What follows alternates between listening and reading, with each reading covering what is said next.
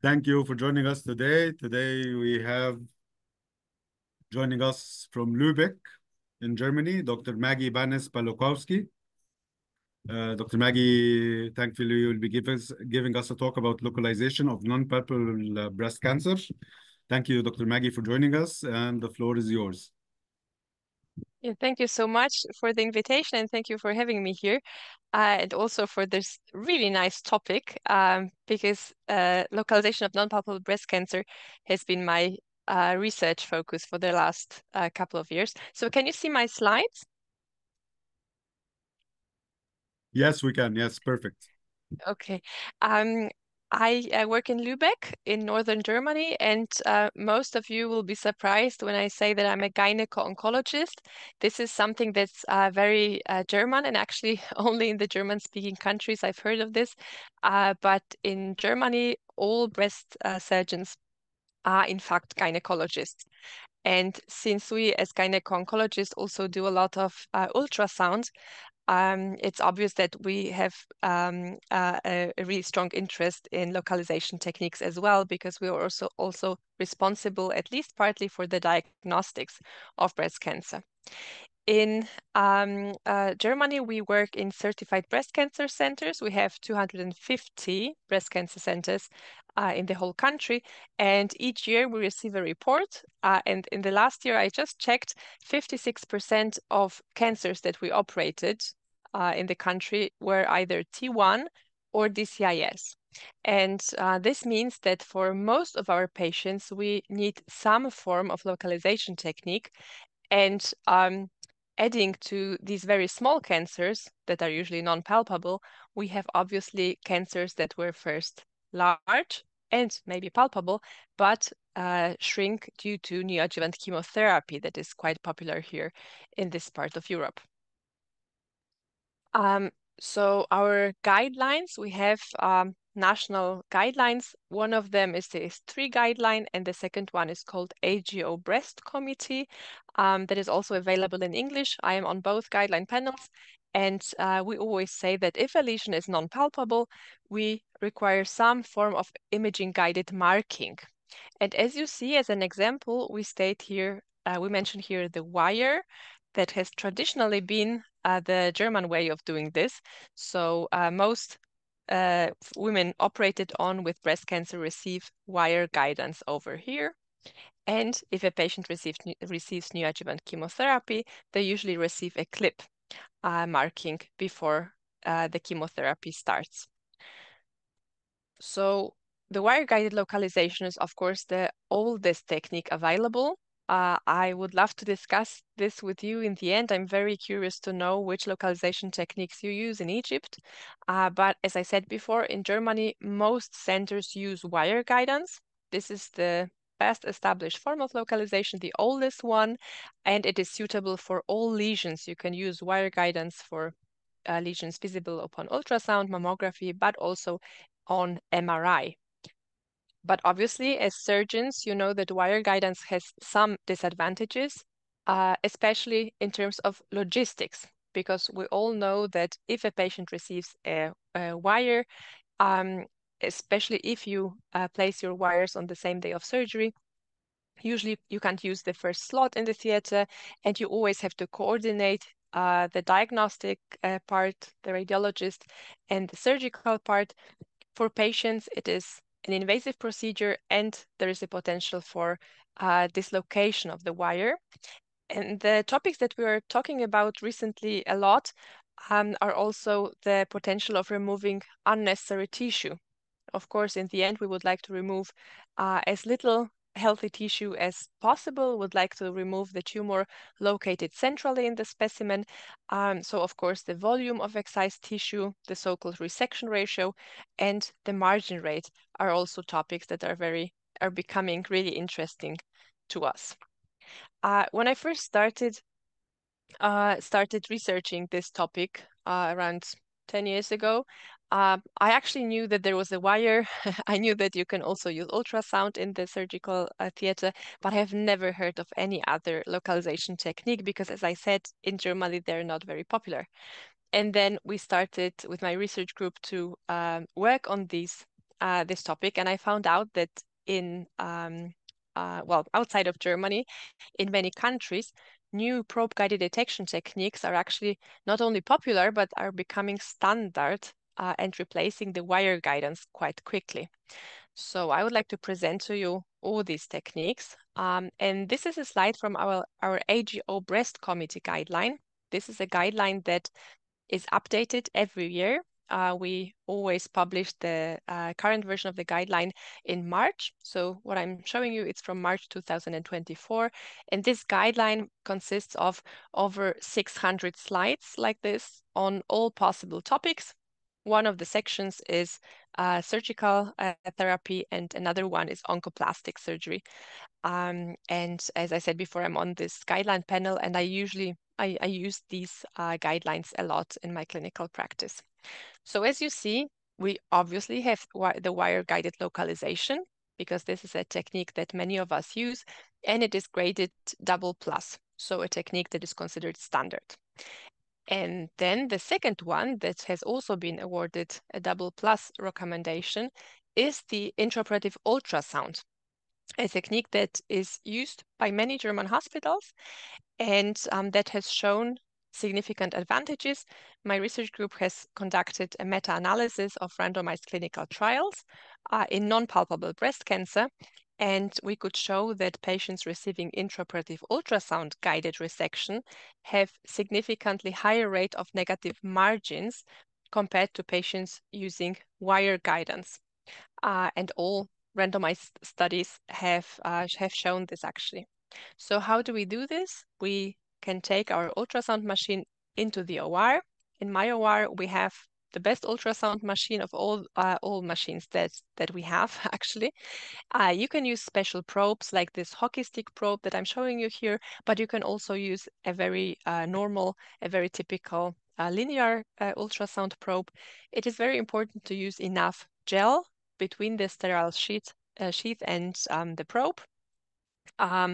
And once your team is used to this concept, it actually goes quite quickly. So in my department, we have ultrasound machine in all breast surgeries, maybe with the exception of simple mastectomies, but in case of a breast conserving surgery, the sterile nurse always prepares ultrasound as well, and it takes around 30 seconds and they're done.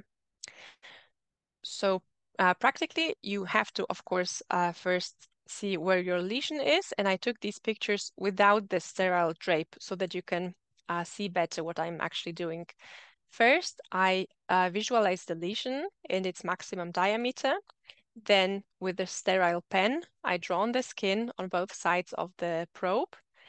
Then I turn my probe 90 degrees. I again visualize the lesion in the middle of my screen and in its maximum diameter. And then I place two additional drawings on both sides of the probe. And then a cross is built. And then I usually also check with my probe turned 45 degrees just to check if I'm actually seeing the lesion. And then during the surgery, you can take your sterile probe and check the lesion again. So usually I use the probe every now and then, every couple of minutes, just to ensure the margins. And then in the end, of course, we perform specimen, specimen ultrasound. These are some examples of lesions that are actually quite suitable to perform intraoperative ultrasound. We usually use intraoperative ultrasound for lesions that are sonographically visible, but also for clips, especially if these are larger clips that are identifiable upon ultrasound. And after you remove the specimen, you can perform specimen ultrasound immediately and see all the borders, all the margins of your specimen.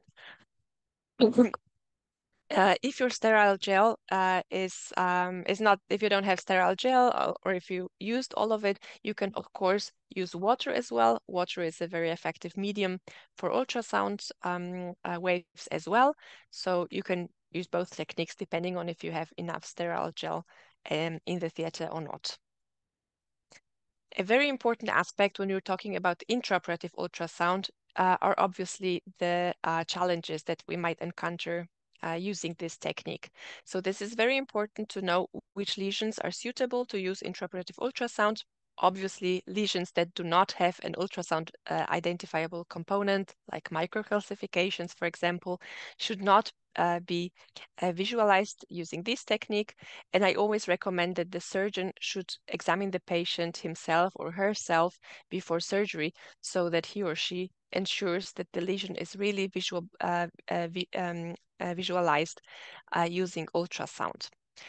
So we need adequate training for the surgeon and also adequate equipment in the surgical room.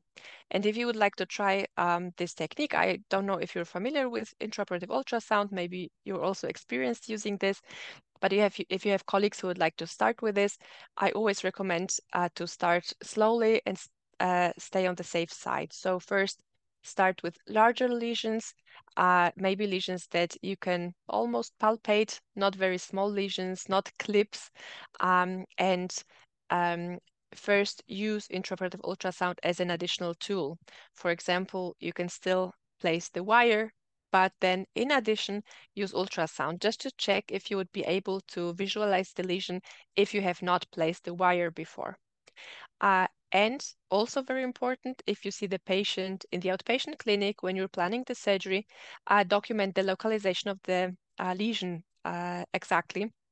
On my ultrasound machines in our breast cancer department, on all machines, we programmed that just with 2 clicks, you can document the localization of the lesion. So here, as you can see, 9 hours, 4 centimeters distance to the nipple, and with 2 clicks, you know where the lesion is supposed to be.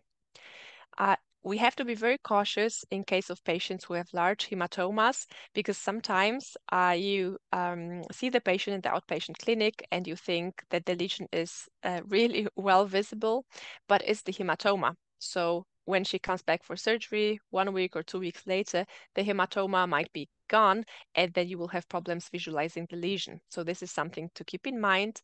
And in Germany, a concept that is becoming quite popular recently is a preoperative endocrine therapy. So this is endocrine therapy that we give for a short duration of time, usually 3 to 4 weeks only. And it is given with the aim to check Ki67 proliferation marker of tumor cells.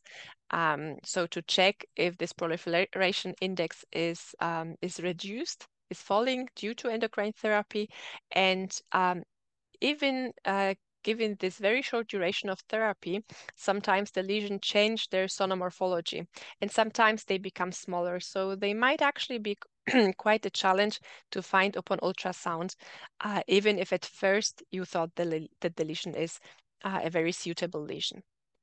Second, the surgeon needs to have ultrasound experience. This is obvious, and I always recommend to see the patient personally before surgery, a couple of days before surgery, just for a final check if the lesion is suitable for removal using intraoperative ultrasound. A third point is who owns the ultrasound machine. So sometimes the ultrasound machine is owned by the anesthesia department and you just borrow it. So it might happen that, for example, if in the theater near your theater, an anesthesiologist is placing a central IV and he needs the ultrasound machine.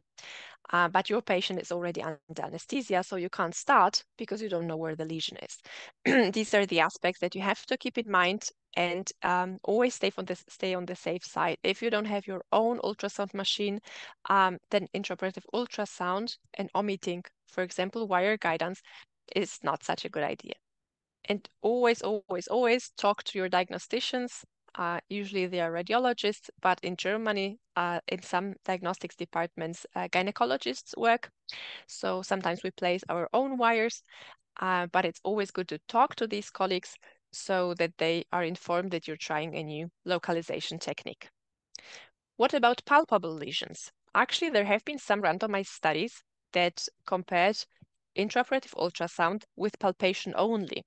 And again, in this meta-analysis, we could show that the negative margin rate is significantly higher if you use intraoperative ultrasound compared to palpation alone. And in one study, I found it particularly interesting. The colleagues from Holland, from the Netherlands, examined the volume of excised tissue. So patients were randomized between intraoperative ultrasound and palpation, and then the volume of excised tissue was also measured, and they found out that using palpation alone, a lot more tissue is excised, but the negative margin rate is lower. So obviously, if we rely on palpation alone, we remove more tissue. This is not necessary, but still our tumor is not located centrally. And we all know that removing more volume, more tissue, can reduce the cosmetic outcome. And in this study, they looked at this aspect as well, and they found out that patient satisfaction with cosmetic outcome was lower in patients who received palpation-guided surgery. So a very interesting cobalt trial from the Netherlands. And I have brought you an example. It is a patient of mine who is in the intensified surveillance program due to her BRCA1 mutation. She's very young. She has very small breasts, very dense breasts, and she has a fibroadenoma. It has been confirmed upon core needle biopsy, so actually we could leave this lesion alone, but the patient wishes an excision of this lesion because she has some pain. And as you know, in dense breasts, it's actually quite easy to mistake the lesion or the very dense tissue for a lesion. So sometimes you remove unnecessarily much too much tissue. And here we performed intraoperative ultrasound. You see my finger coming from the right side. And here I am touching the lesion, the fibroadenoma confirmed upon core needle biopsy. And I don't want to risk removing unnecessarily her healthy but very dense tissue, especially because she has very small breasts. So intraoperative ultrasound is a very nice technique for these patients as well. What about the learning curve? How much time do you have to invest if you would like to introduce intraoperative ultrasound? There have been some studies looking into that, particularly from the Spanish group by Isabel Rubio, who is our current president of the European Society of Surgical Oncology, of the ESO, and her colleague Antonio Esgueva. So they looked into it and they found out that one needs 11 cases to acquire skills that are enough to perform intraoperative ultrasound. In my opinion, if you're a skilled ultrasound examiner, it might be even less, but if you have not performed ultrasound before, I would suspect the number to be higher. And there are curricula offered by, for example, ESO or BRESO, International Organization, for surgeons who would like to dedicate themselves to ultrasound, especially in the theater. And obviously, when we're talking about this topic, we have to keep in mind that the challenges that the surgeons encounter might be different depending on the country they come from. In Germany, it is quite easy to take ultrasound machine into the OR because we as gynecologists perform a lot of diagnostics. Performing ultrasound is part of our curriculum during our specialty training. So it's just one person who holds the ultrasound probe and also performs the surgery.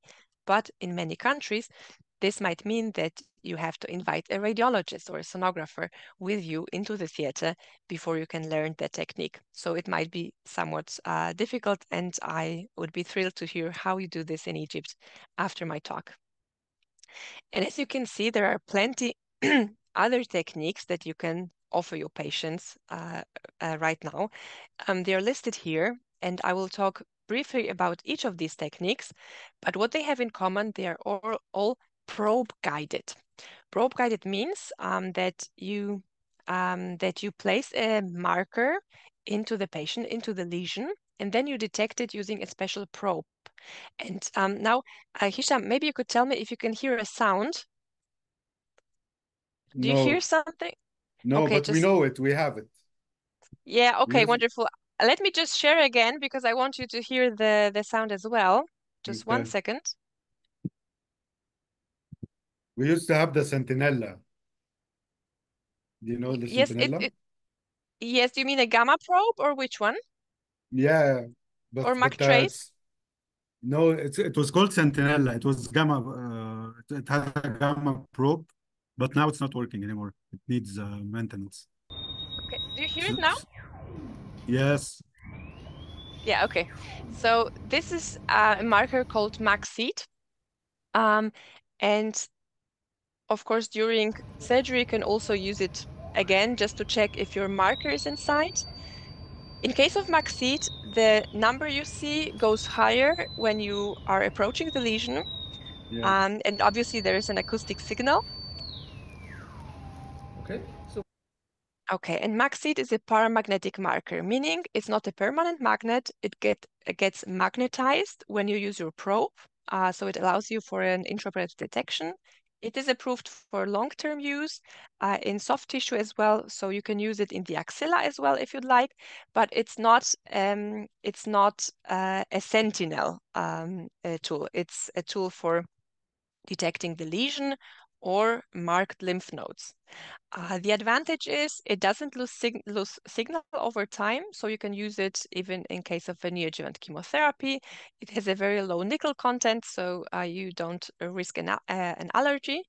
But the disadvantage in case of all magnetic markers are MRI artifacts. And this is the largest problem because if you place this marker, this small clip, and then you try to perform the MRI, you will have this huge 8 to 10 centimeter bloom where you are looking for the marker. So, for example, in the neoadjuvant setting, if you use MRI to control your patients, to check your lesions, you will not be able to do this. And this is something you have to know, you have to check before you place such a marker. Usually you can't use metallic instruments when you're using this specific form of a marker because it leads to interference. And in case of oral probe-guided detection techniques, if a lesion is very, very deep, you might have problems looking for it. The MAC-seed marker is the first marker that had a phase 3 randomized trial conducted, a large phase 3 trial. It has been conducted by Andreas Karakatsanis from Sweden, a very esteemed colleague who I have the pleasure of working with on another study. So in this study, they took more than 400 patients and they randomized them between MAC-seed, the MAC-seed marker, and the wire guidance. And they found out that the re-excision rate was similar. So the negative margin rate was identical in both arms. The resection ratio, the volume of the tissue excised was similar, but MAC-seed was better in terms of less localization failure and shorter duration of surgery.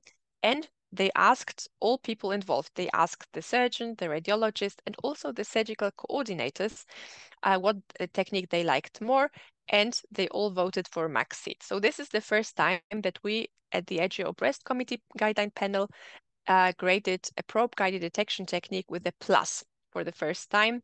Before that, it was always plus minus, meaning that it's an individual choice, but with a plus, it's a clear recommendation.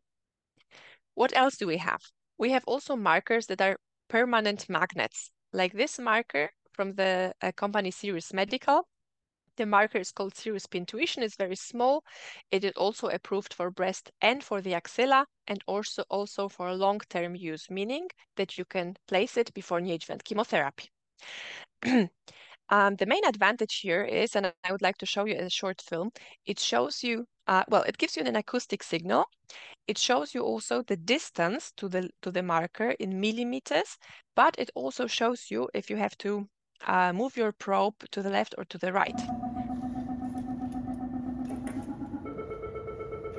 So if it's green, you know that you are nearly looking at the lesion, and at some point, I will tell you when. Now, if you see this sign, it means that you are directly before the lesion. And you also, as I said before, see the distance, like, for example, 20 millimeters from the lesion. So this is also a very nice technique to work with. Again, the potential, the main problem, since it's a magnetic detection, are MRI artifacts. In case of this marker, you can use metallic instruments, so they do not cause any interference.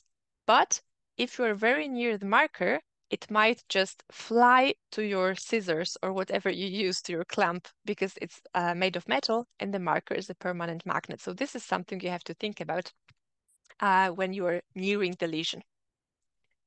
Another commercially available marker are radar reflectors. So markers working with infrared light technology. These are quite long markers, 12 millimeters large. They have 2 antennas, and the commercially available system is called Savi Scout from the company Merit Medical. So here you don't have this MRI artifact problem, and just that you see how it works, I also took a video of this.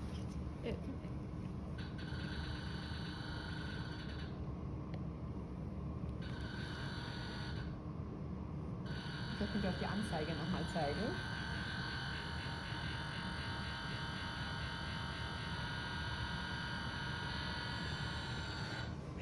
Vielen Dank.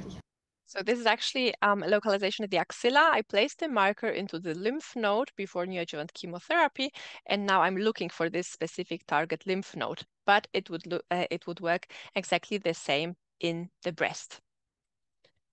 And the fourth commercially available device is the radiofrequency identification tag or radiofrequency identification device. Also a marker that is quite long, 11 millimeters. It is only approved for breast, not for the axilla. In the axilla, it's off-label. And this is the only marker where a marker has its own unique number. So if you look for the marker using a probe, the number will show. And if you have place 2 or 3 markers in one patient, you will be actually during detection able to say which marker has been used. Whether this is an advantage in the clinical practice and the daily practice, I'm not sure, but it's also a nice touch. And coming back to the MRI artifacts, they might be huge in case of magnetic markers. In case of radiofrequency identification devices, they are quite large, making any form of tumor response assessment during neoadjuvant chemotherapy not really possible.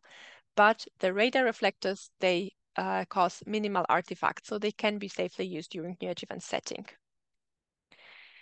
And we also have quite an old technique that is very popular, for example, in Finland, in Holland, in the UK, but also in the United States, the radioactive seeds. Radioactive seeds mean that you place a very small iodine seed into the lesion, and then you have to remove it using a gamma probe. It's a very nice idea because you use the same gamma probe for the sentinel node biopsy, but also to remove your marker. So you just need one probe and not 2 or 3 different probes.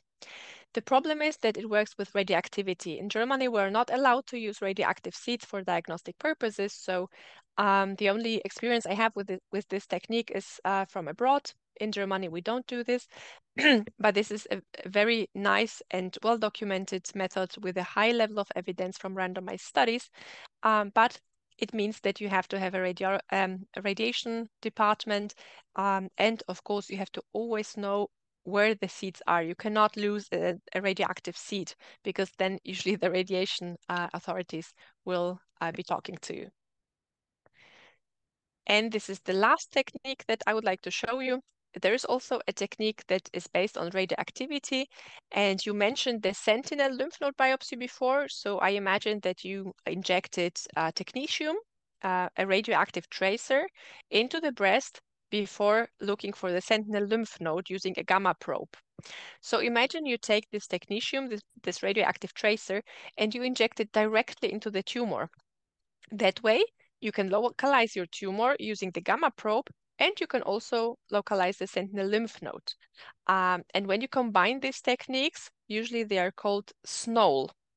Roll would mean you remove just the tumor, but if you also remove the sentinel lymph node biopsy at the same time, it is a technique called SNOL. The disadvantage is that you have to place your tracer one day before surgery or on the day of surgery, so you do not have this time flexibility that we actually are looking for. But some countries, like for example Turkey, they use it a lot. And since there are so many localization techniques, my study group, UBreast, and the UK study group, IBRANET, decided to join forces, and we initiated the MELODY study. MELODY stands for Methods for Localization of Different Types of Breast Lesions, and the study is being supported by the Oncoplastic Breast Consortium, by the AGOB, by the AWO Gynae, and also Senaturk from Turkey, the American Society of Breast Surgeons, and the Korean Breast Study Group. So the study is running in many different countries, and we decided to start it because there are so many different techniques, but as we know, the randomized controlled trials are very scarce. And in most available studies, there is a potential risk of bias because most of the studies are just retrospective cohort studies, usually sponsored by the manufacturer, so we cannot exclude a bias. This is the QR code and the link for this study. The study is a prospective, non-interventional, multi-center cohort study. We would like to accrue in total 7,500 patients. And we started last year, and the enrollment is progressing very nicely. Patients who can participate have either invasive breast cancer or DCIS, and they are scheduled to receive breast conserving surgery, and they receive an imaging guided localization. We have two co-primary endpoints. The first one is, does it work? Am I able to remove a lesion that I would like to remove using a specific technique? And the second one are, of course, the margins. And then we have numerous secondary endpoints, for example, the feasibility, the costs, the rate of re-excision of secondary mastectomy, how much volume do we remove, so the resection ratio.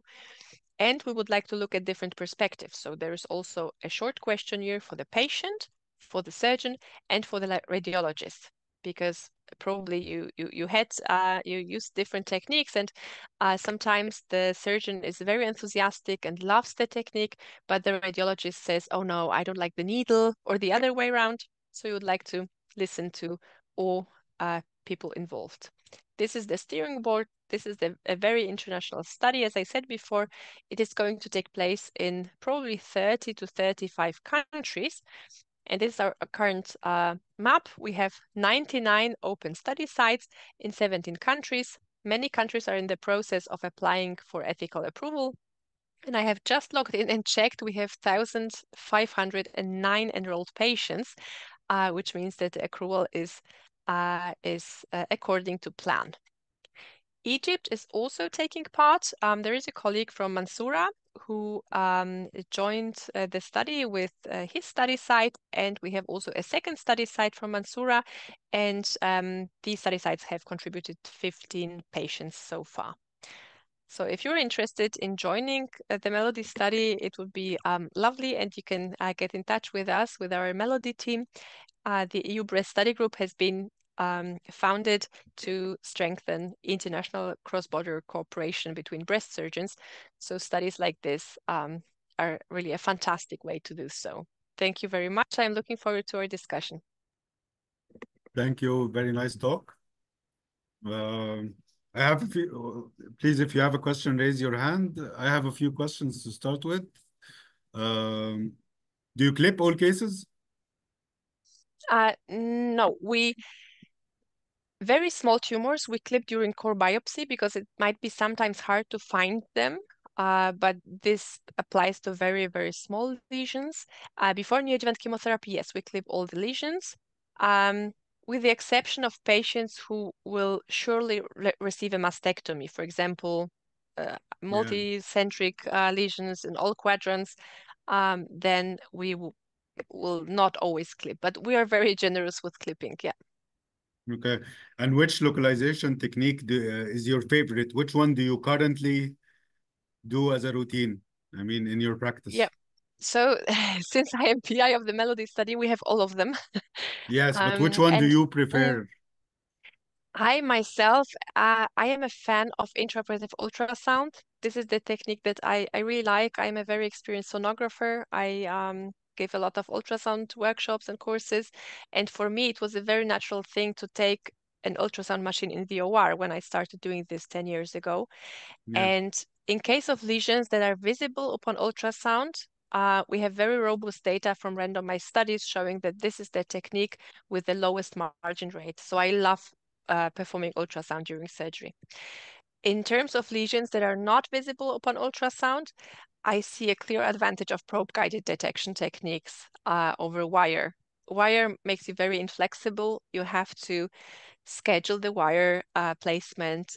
In my hospital, it Yeah. happens on the morning of the surgery, but this means that Unfortunately, we have yeah, this is the thing we do most these days. Yeah, a few years ago, we used to have this radio guided Sentinella machine, but now mhm. we just do wire, and we even don't have we can't even do Sentinel these days because the dye is not here. Oh, okay. So you don't do even the blue dye? The My colleagues don't think the blue dye is that accurate. They prefer I mean, they're waiting for the proper dye. Yeah. So in Germany, we do not recommend using blue dye because our standard is technetium, the radioactive tracer. But do you But use we have, patent blue? mm, well, if we have to use blue, we would favor patent blue and not Yeah. methylene blue, in fact. Yes. But both are not, we do not recommend either of them. We recommend technetium with a double plus recommendation in our guidelines, or Yeah. ICG, or MAC-Trace with 1+ recommendation. So many hospitals, especially hospitals that do not have radio nuclear medicine department, they are switching to ICG or MAC-Trace. But the wire is the least expensive mechanism, right? Well, there have been some studies on this, and obviously the wire itself is less expensive than a seed or another form of a probe-guided detection marker. But if you consider everything, the whole flow in the hospital, transporting the patient somewhere, Yeah. waiting for it, sending again the specimen for radiography or ultrasound, there have been actually studies showing that intraoperative ultrasound is the most cost-effective technique. Okay. And there have also been studies showing that, for example, radioactive seeds might be in fact less expensive than wires. But it's very difficult from this economic point of view. You have to consider so many factors. Mm. But as I said before, there have been studies that were quite surprising for me, showing that wire is not the cheapest way to go. Okay. Okay. Any other questions from the audience? Please, if you have a question, raise your hand. Dr. Medhat, do you have any questions?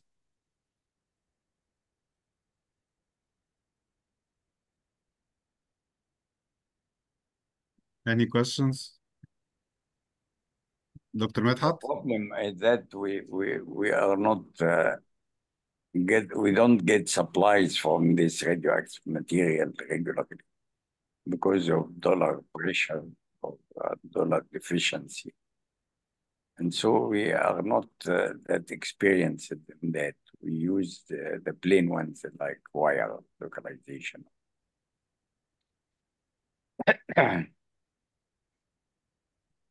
Okay. Any questions?